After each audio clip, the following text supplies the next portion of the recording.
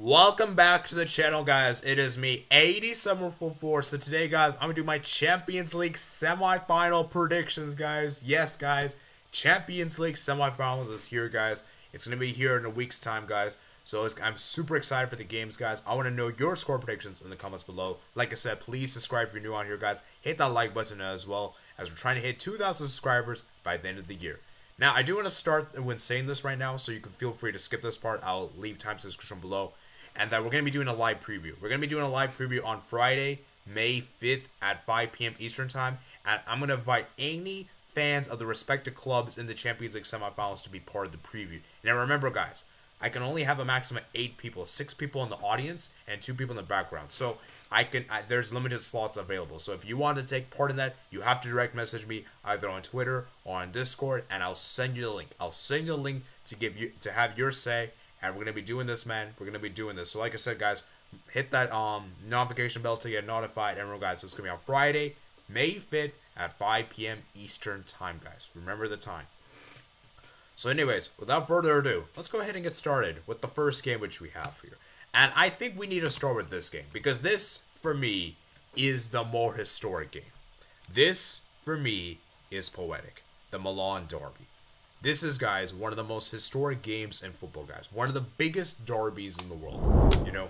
And I think for me, what is really interesting, this is one of the most fiercest rivalries in the world. And I have some crazy stats for you guys. That before I even want to get to the actual match, I want to share with you guys some crazy stats. The last time two teams from the same country played against each other in a Champions League semifinal was the Madrid Derby and the 16 and 17 season, in which we, of course, know Real Madrid went on to win that one and played, of course, oh, no, sorry, I think it was a 17-18. 17-18 one, I think. Yeah, 17-18 one. In which they played against, obviously, Juventus in the Champions League final. So, it's going to be very interesting to see how this one also pans out. Last time Inter made the Champions League semifinals was 2010. And, of course, we all know they went on to win the Champions League that season. And, obviously, with Milan, the last time they made the Champions League semifinals was 2007. And they wanted to win the Champions League. And so, this is incredible, man. There is an iconic picture that was taken, and I believe it was 2005, and that was the last time these two clubs played against each other in the Champions League. It's been such a long time, man. It's been such a long time. It's a very historic matchup, one of the most fascinating matchups in the world, guys, and I'm really excited for this one. Really, really excited. And what's so difficult, what's so intriguing to me in this one, is that both these teams are still around the same level. There's not really a team that's like, quote-unquote superior to another. Both these teams are around the same level, which makes it even more harder to predict. And that's what makes it really intriguing, because they're really both around the same kind of level-ish, you know. And both teams have made the semifinals somewhat unexpectedly. The odds were against them, you know. They finished second in the Champions League groups to heavy hitters like Chelsea and Bayern respectively. And interestingly enough, neither team is even in the semis. So that's even more interesting, you know. And I just think that for me, what's really fascinating with this one is to see how it pans out, you know? And let's get to the actual match now. So for Inter, man, Skriniar is doubtful. We're not sure if he's be playing either of these two games. And for Milan, in particular, injuries. We're currently right now, or Pobiga is injured, and Florenzi. So these two players are going to be out. They're going to probably miss both games, which is really, really unfortunate. But I think Milan have enough depth. Let's start with Milan first, guys. I want to start with Milan because this is incredible. The fact that they made the Champions League semifinals, especially somewhat of an off-season. You know, they have been struggling a lot this season, Serie A. Obviously, you know, Mike Maignan has been out for a good amount of time. And defensively, they were shambolic. I remember early in the year, guys, in January, they were shambolic defensively. They were conceding goals, and they got hammered at home to Swallow, which was really, really embarrassing. And since they have picked up, and I think the addition of Dual has made this team better, and I think them playing the three at the back has actually made this team more solid defensively, and I think that's what has actually led to Milan being this good, you know. And obviously Giroud coming up clutch in the Champions League knockout stage, scoring that crucial goal against Napoli in the second leg, and then obviously Leao stepping up as well. And what's going to be interesting for me with Milan is how are the big guys going to perform? Are they going to step up to the plate and deliver the performance that they need to deliver and this kind of magnitude, you know? And I just think for me, it's going to be very, very fascinating, you know? And I think for and then another player we need to give a shout out to is Mike Maignan. Mike Maignan has been incredible goal. He's been such an amazing goalkeeper for them. He's made incredible saves for them, and it's probably one of the reasons why they made it this far in the Champions League. For Inter, man, virtually the same could be said. They were in a very difficult group with Barcelona and Bayern Munich, and they were not expected to make it through. A lot of people said they will finish third, head to the Europa League, and they proved their doubters wrong and got a victory over Barcelona and got a draw at the Camp Nou, and played pretty well against Bayern in both games. They actually put up a good game, despite the fact they couldn't score any goals. They conceded 4 goals in the process. In the round of 16, they're up against Porto. A lot of people expected Porto to advance, especially with the second leg being at home. They defied the odds, kept clean sheets home and away. Onana came clutch in the second leg in particular, making those huge saves. Then the game against Benfica, once again, they were the underdogs at Benfica. They managed to beat Benfica in Lisbon, and they managed to get a draw at the San Siro. So you have to say Inter have definitely defied the odds. Inter have been the underdogs pretty much at every single stage they have been part of in the Champions League, and that's been commendable, man. That's been very commendable. I think for me, for Inter, they have to step up. I'm looking at Lautaro Martinez. Lautaro Martinez, for me, needs to step up in this kind of game. He needs to step up and deliver the goals that needs to be scored, because for me, he's a very hot and cold striker. He's just not been good enough in front of goal. However, he has come clutch in the big games. That should be worth noting, and I think this is a huge game to step up in. Obviously, Onana is going to need to be incredible as well. Barella as well. And I'm looking at players like Bastoni as well. That's to be perform. Lukaku as well, and everything like that. And like I said, guys, it's going to be very interesting. So before I give you guys my score predictions, I do want to let you guys know that we have actually had 3 derbies this season, and Inter has won both games. Inter has won both games. Milan won the first meeting early in the season, and it's been like that. So this will be the 4th and 5th meeting, respectively. My prediction for which team is going to advance. Personally, for me, I just think Inter for me will advance. I feel like Inter for me is just the more solid of the two teams, and I feel like for me, Inter just have the character attitude to do this. My issue with Milan is that I just feel like for me, they are a very good team, and I respect Milan. I just feel like for me, Milan don't score enough goals. That's my big concern with Milan, whereas I feel like Inter can't score amount of goals. I feel like the strikers like Lautaro Martinez and Lukaku and Dzeko is more clinical than Leao and Giroud. Now, that being said, Milan is very good defensively. We have seen that, so it's going to be very interesting to see how this pans out. And like I said, guys, this is really 50-50.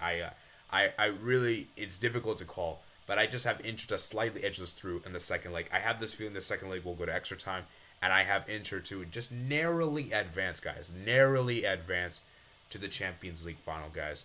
And it's going to be very interesting to see what happens. Let's go ahead and move on to the next game, guys. Next game we have here is Manchester City versus Real Madrid. Rematch of last season's Champions League semifinals.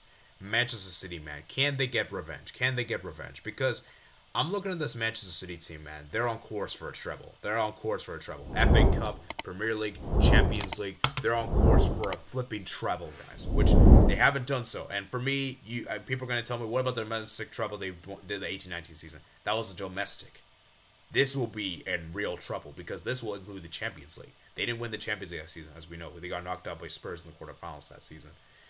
And I just think that for me, for Manchester City, they're coming into this in great form. Erling Haaland is banging in goals for fun. He has been in incredible goal-scoring form. He's been phenomenal. And I look at the introduction of Akanji, who's been excellent in defense. And I look at this Manchester City team, and they're playing a different formation. They're not playing their traditional 4-3-3. They're playing like a 3-1-2. Like, it's a very weird formation.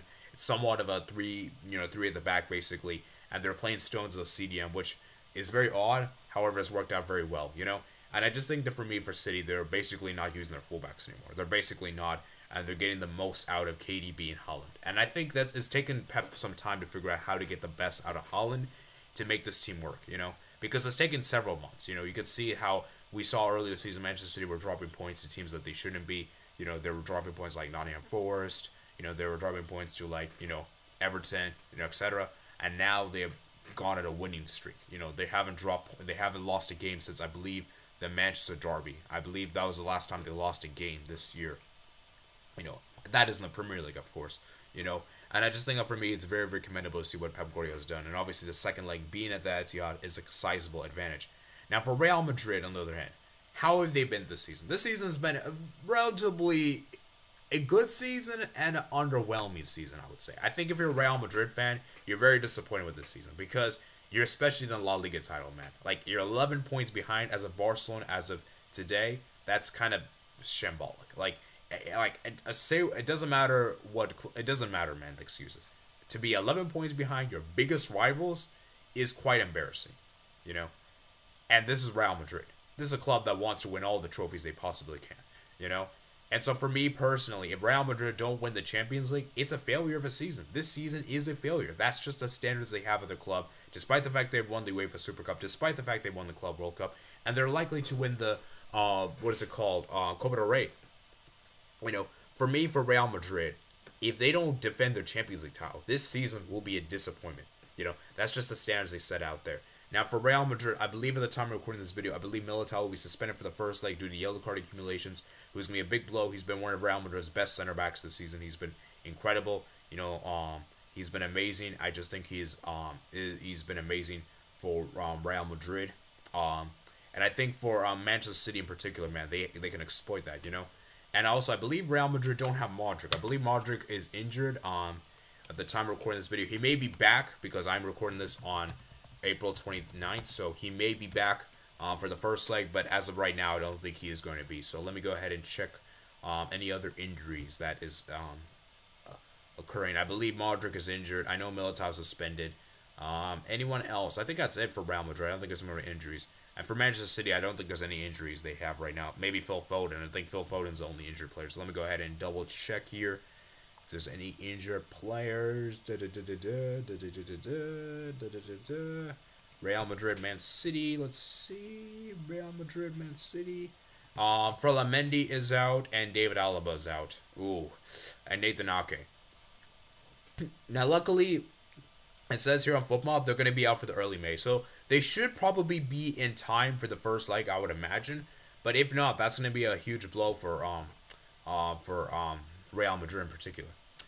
Because the thing with this Real Madrid team is that I think they have been playing better as a team. I think in terms of playing as a team, I think they have been a lot better because, let's be real, guys, last season the Champions League was pretty much individual brilliance. It was individual brilliance for Benzema and Courtois, and I think that's why they made it this far. This season, on the other hand, they've been playing better as a team. Now, Benzema, for me, has not been in the same form as he was last season in the Champions League. He's not been as prolific. He's still been great. He's still been amazing. You know, scored 2 goals against Liverpool. I think scored 3 goals. He scored one at the Bernabeu, I believe. And scored a goal against Chelsea. But the thing is, he hasn't been as prolific a form as he normally has been.